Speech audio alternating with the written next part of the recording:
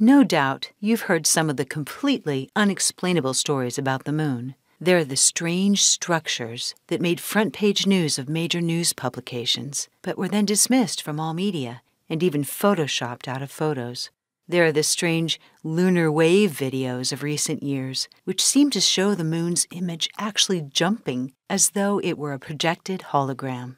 You only need to search YouTube to see hundreds of entirely credible videos of strange lights, flurries, and unidentified flying aircraft. If you research the moon, you might be surprised. Its perfect geometrical symmetry and even astronaut testimonies all seem to point to only one logical conclusion: that our moon is most likely a hollowed-out structure and an artificial satellite that was intentionally placed into Earth's orbit only a few 100,000 years ago.